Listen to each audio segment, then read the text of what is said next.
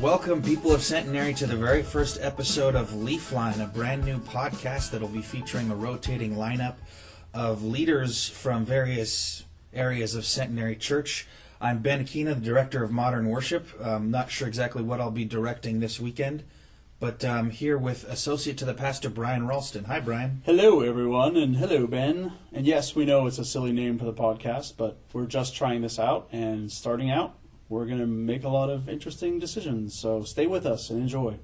If you've got a better name for this podcast, by all means, let us know. We're going to be telling you several times during this episode. The best way to reach us with podcast-related stuff is going to be the email address, centenary1911@gmail.com. That's the name of the church and then the church address, centenary1911@gmail.com. Can I get an update? So first off, every week we're going to be bringing you some updates from the world, not so much things that you could get on the news, but the way that recent developments will be affecting what goes on at Centenary Church. And you're probably already aware that we are not going to be meeting on campus anytime soon. All Centenary functions and meetings and groups have been postponed, including off-campus meetings like the Wednesday morning men's breakfast Bible study. Yes, and we're calling it suspended because we just need to suspend things right now and don't know how long that'll last, but stay tuned. But that's everything in the Centenary Church family official life is currently suspended. And we are going to be revisiting those decisions as new information gets brought to light by authorities. We're going to do the best we can to constantly be updating you, the beloved people of Centenary, on that. And the best place to get all of that information will always be centenarychurch.net/stayhealthy. That's going to be our most current information all the time.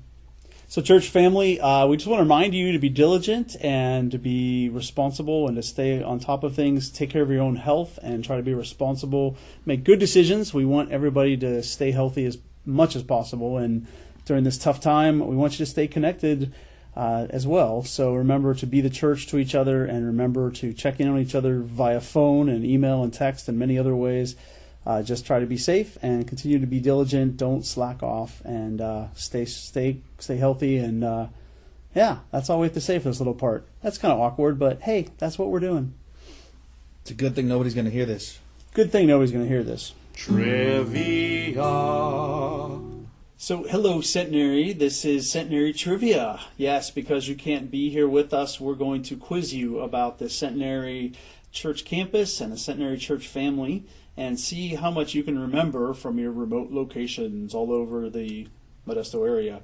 So, first, trivia question. How many pianos are on Centenary's church campus? How many pianos? Not keyboards, not organ, but pianos. How many pianos are present on the church property? And not the high school room glockenspiel either. Nice try, though. No, actual pianos, like full 88-key, normal, wonderful pianos. And Jenner Swanson, you're not allowed to play our trivia game, just in case you're listening. This segment has no spiritual value that I'm aware of, but hopefully this will be the kind of thing that you're missing from having during fellowship time on campus. I'm definitely cutting that part out.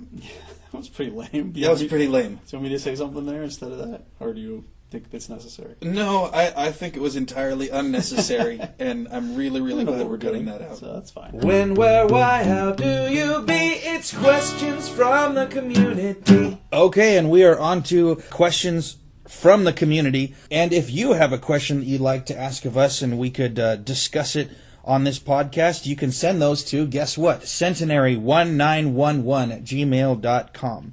And for this very first edition of Questions from the Community, Brian reached out to a few folks to find out what they were curious about. Brian, why don't you go ahead with that? So I just checked in with a few church family members, and today is Wednesday, the 18th of March, so we're still pretty early on in this. And one church family member asked me, how long do we think the church services and activities will be suspended? How long do we have to be apart and not gathering for worship and other activities? Valid question. I got to give the answer I love most to give when I'm teaching, which is I don't know.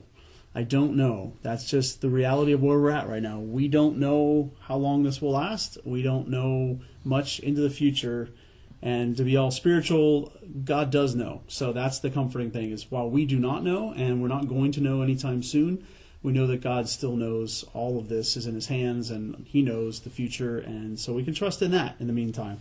So both a practical and theological answer all in one, and that's the kind of efficiency we give you here on this new podcast.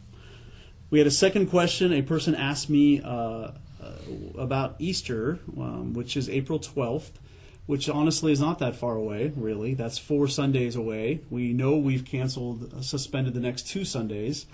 And notice I hate saying the word canceled. I just don't like that word when applied to church. It's a bad word. When applied to church, I don't like canceling church.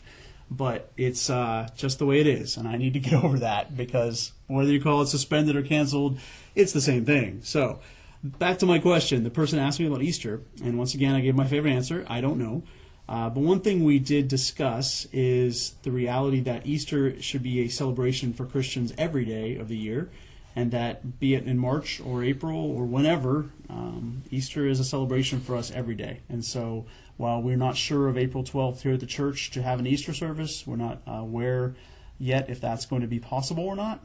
We know that we will find ways to celebrate and remember and find joy in the resurrection regardless of what the calendar says. So we're just going to keep you posted on that one. You know, Brian, before we move on, I'd love to take issue with something that you mentioned during that. You referred to church being canceled or postponed as the same thing, and I definitely think it's never appropriate. Well, that's not fair. It's never accurate to say that church is canceled. There you go. I think back to the Church of Acts, who at many times were definitely told by authorities they are not allowed to gather together. That church continued, and thank goodness, because we're still part of that church today. And the Church of Acts, even though they were under very different circumstances, they were discouraged from meeting together. They were told that there is no church, there is no gathering of believers. We're in a sort of a weirdly similar situation to that. Please cut me off and make this make sense somehow, please. So, yeah, what a surprise. Ben Akeen is taking issue with something. I'm shocked, first of all, just to get that out. I'm a contrarian. Second of all, it is a weirdly similar situation, but it's a little different in that we are free to meet. We're being advised it's not safe for our members and our church family to gather, especially those over 65 years old. And so it's an advisory from our authorities, and the Bible does also tell us to be in submission to our government, and our Christian obligation is to sort of subject ourselves and submit ourselves to the government as much as that is possible. Obviously, the ultimate authority in our lives is God and God's Word, and but this situation is more an issue of safety and an issue of protection for our church family and for our communities in which we live. So we believe it's a responsible Christian action to stay in submission to the government and follow the advisories they give us. And it's also protecting our church family at the same time. So we're not forbidden from meeting. We're just being advised to meet in different ways through different ways methods that were never available to the Church of Acts. Yes, exactly. We can be so much more connected to each other than that church could be, and I think that's a great blessing and a comfort to us. Yes, it's a weirdly wonderful time to live when we have phone calls and digital methods and texting and emails and internet and websites. They're just available with tons of resources and tons of ways to connect with each other. We just have to use them and not give in to the isolation of staying at home and not reaching out to others or letting others reach out to us. We love gathering together in the same place, but I'm really genuinely excited for the way the definition of church is going to change over the next few months, because we are going to be trying new things. We're going to be connecting in new ways. I think it's going to be very cool. So that's questions from the community for today. Please, if you've got things that you're curious about that you would like to hear discussed on this podcast, as always, send those to centenary1911@gmail.com. Yeah, Brian, those answers kind of transition us really well into our main topic for the day. Would you mind talking about that a little? Main topic! So as we were talking, that we're kind of excited. Ben and I are both in this weird place of being excited about some opportunities because of this current situation. And so what it caused me to think about in the last couple of days was, I think far too often we view a problem, this current crisis we're in, we view it very, very negatively, and it really discourages us and scares us and causes a lot of strong emotions. And those need to be dealt with and talked about and processed, taken to the Lord, prayed about. But I think sometimes we get stuck there, and we just sort of focus on the problem a lot, and myself included. I've gotten myself tied in some knots sometimes by just focusing on the problem. And I think what can be very helpful is if we trust the Lord to help us, I think we can change our perspective. And you can view a problem not as a problem, but as an opportunity. Because what this current situation is forcing us to do is take advantage of some interesting opportunities that are presented to us. We cannot gather for worship. We cannot gather for Bible studies, and we cannot even gather in small groups right now. But we have opportunities because of that to try new things out, to try new technology out, to really do things a little differently. And we may discover that some of these ways are very helpful and very encouraging, especially for some that may not be able to come as often as they used to, or through health challenges or other reasons aren't able to be here on a regular basis. There might be new options provided that are amazing opportunities for us to connect digitally and connect in other ways and do church differently. We're still going to be the church, and I think that's very important regardless of our situation, but I think we can start to do church a little differently. So that's a perspective change. It's a very difficult one to maintain because inevitably the anxiety, the worry, the news, it all starts creeping back in.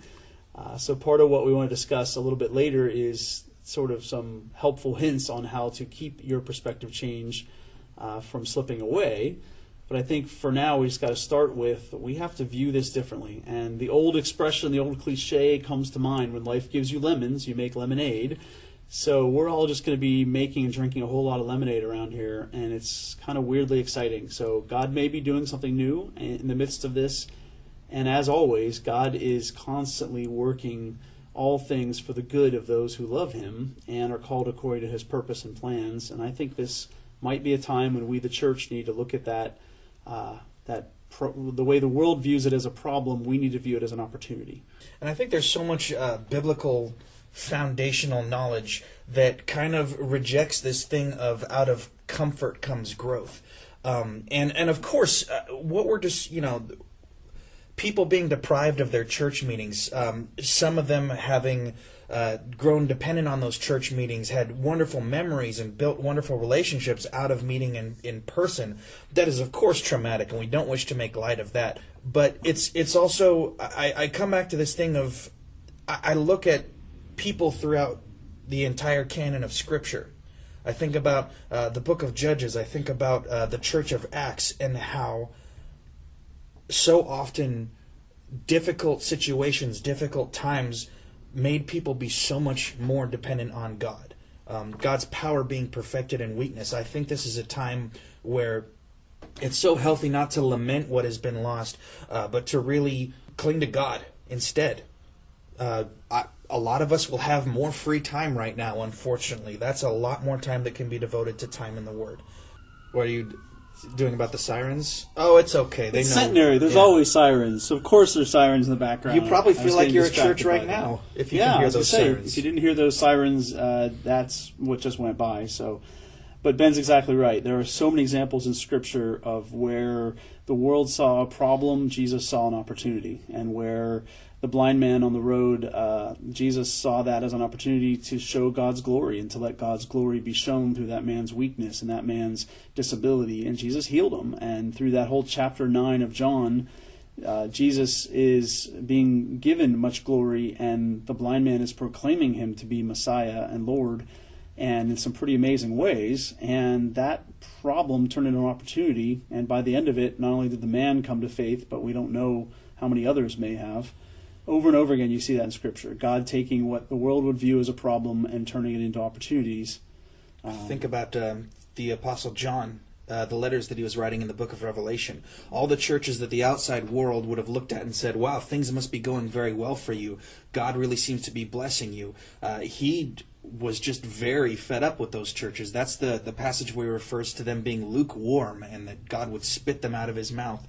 On the other hand, His messages to the poor churches, to the struggling churches. I mean, in the book of Acts, we see those churches are the ones that are most often just completely on fire and eager and enthusiastic about what God is doing in their lives. I think that same opportunity is before us, and I'm thrilled about that. Yeah, but it's going to take some discipline to maintain that thrilled status as the reality sinks in sometimes. I think we have to constantly be checking our perspective and going back to the Word of God and asking the Spirit of God to help us and empower us, because our nature, our sin nature, is going to drag us back into anxiety, into worry, into passivity. We need to reject that, and we need to trust the Lord enough to say, okay, Lord, help me to see this as an opportunity. And maybe it's an opportunity to get some things done around the house. Maybe it's an opportunity to get those jobs done I've always been avoiding. Maybe it's an opportunity to reach out to my neighbors that I've never really had a chance to share with before, but now I can offer them some help, or I could at least check in on them and phone call them maybe and just see if they're okay. This is the opportunity that we can take advantage of here at the church to do things a little differently, but it's also the opportunity for all of us to be the church and reach out to our neighbors, our friends, our family.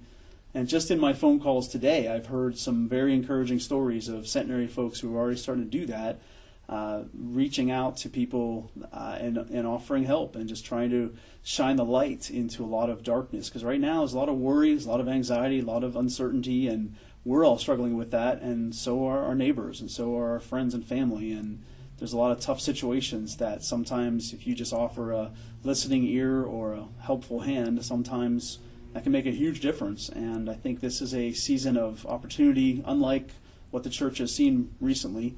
And I think by the time we get through this, we'll see God has really worked and moved in some pretty significant ways. We want to be a part of that. So in order to be a part of that, we have to check our strong emotions, our very strong, understandable emotions, and we need to work through those. The grieving of being together, the anger, the frustration, the confusion, the anxiety, and the fear. We need to take all those to the Lord and talk about them with each other and be transparent and open about that and move through those and see what opportunities God's going to give us on the other side. Not get stuck in those strong emotions, but move through them and see what Jesus will do, see what the Lord will do through us. Brian, I think that is some fantastic food for thought, and I think that brings us to our next segment. We already did questions from the community. Welcome to Questions for the Community. Think about it, talk about it, get back to me with this question for the community.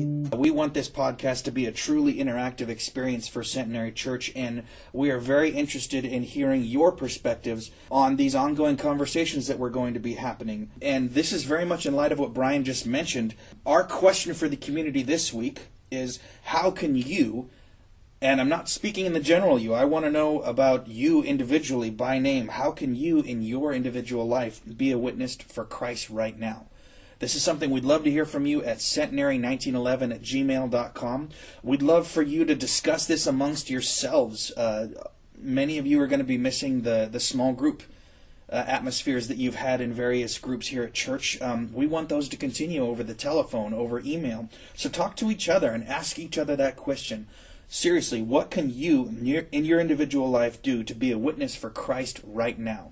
We'd also love to hear your thoughts about that. If you're connected to us on Facebook, Lindy Collins is going to be putting a post on the church Facebook page of that very, very same question, and we'd love for you guys to have some sort of an ongoing conversation there about that. But we definitely want to hear from you directly via email so that we can include your responses and your thoughts in our discussion next week. Hey, Ben, can you give the email address just one more time? Holy because cow. We haven't heard it enough yet. So I'm that sorry. Would be Centenary. Should I spell it out to make it longer?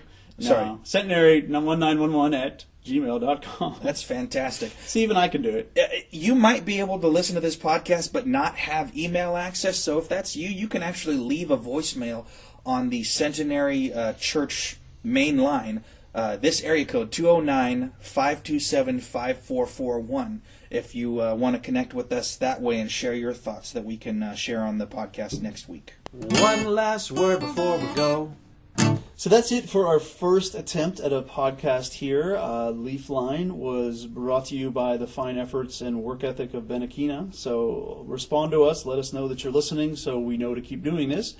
And meanwhile, we're going to transition now to our closing statements, which will just give you a final few details on where you should be going and what you should be doing. Hopefully you saw Pastor Bob's very first video devotional, one of many that we're going to be distributing over the next few weeks and possibly months. One of the things that he mentioned is we are still, even though we're not able to meet on weekends, we are still dependent on your faithful giving. You can still mail those in with a stamp and an envelope if you need to. Truly, one of the easiest ways to do that is by visiting centenarychurch.net/giving, because there's 3 fantastic options, all very simple. You could choose your best method, and it's the best and most consistent way to make sure you're still giving faithfully, because we still depend on that. Yes. And while you're on the website, please take note of 2 new pages that we've possibly already mentioned in this episode. centenarychurch.net/stayhealthy.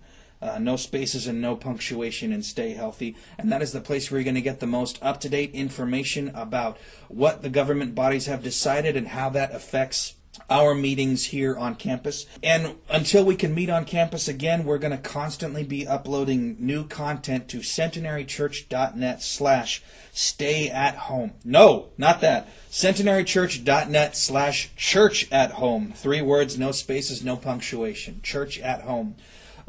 Pastor Bob's first video devotional is going to be on there, and that video devotional is going to have a bunch of little video devotional friends in the next few weeks. There's several music options on there for both of the worship styles that we have here at this church. We're going to be posting links to this podcast and other podcast episodes. We're going to be very eagerly finding more content to put on there to try and continue this. This church can't meet in person, but we're going to keep finding alternatives. So in the meantime, please, folks at home, be reaching out to each other in whatever ways you can. Keep this church, I'm not going to say alive because that sounds awful, but keep this church active and eager and on fire. Turns out I could have managed to do it. Oh. And probably done a better job, is that what you're saying? Better than... I accept it. Stay at home. Centenarychurch.net/stay at home. Centenarychurch.net/be afraid, be very afraid. That was our old 9 o'clock service when the time change happened. We told people, stay at home. Good. All right. Wow, now I'm not alone in the bad joke club. Thank you. Can you cut and paste this together? Oh, no, this is all going in. Okay, good. And we want to leave you today with the words of probably Solomon, whoever wrote Proverbs chapter 3, reading verses 5 and 6 in the New Living Translation. And please keep these words in your heart and mind over the course of this next week until we get to be back with you again. Trust in the Lord with all your heart. Do not depend on your own understanding. Seek His will in all you do, and He will show you which path to take. So thanks everyone for checking this out and listening. Please let us know that you listened, and via those fun email addresses, or drop us a phone call, or however you can get a hold of us. Let us know you're out there and that you want us to get better at this, because we're sure going to try, and we want to know that this is helpful in some way. So keep in touch with us, stay healthy, and stay connected to each other, and most importantly, stay connected to the Lord. Brian Ralston checking out. Bye-bye.